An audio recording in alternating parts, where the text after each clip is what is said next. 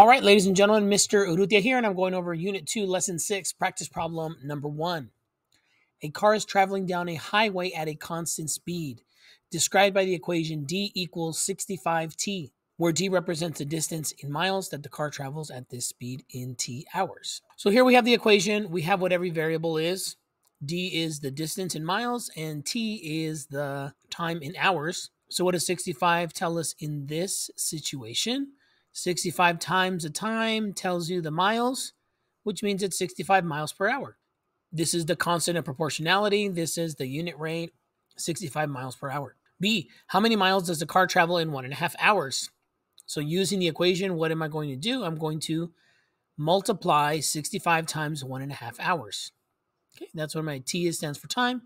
65 times 1.5 gives me 97.5 miles. Okay, part C, how long does it take the car to travel 26 miles at this speed?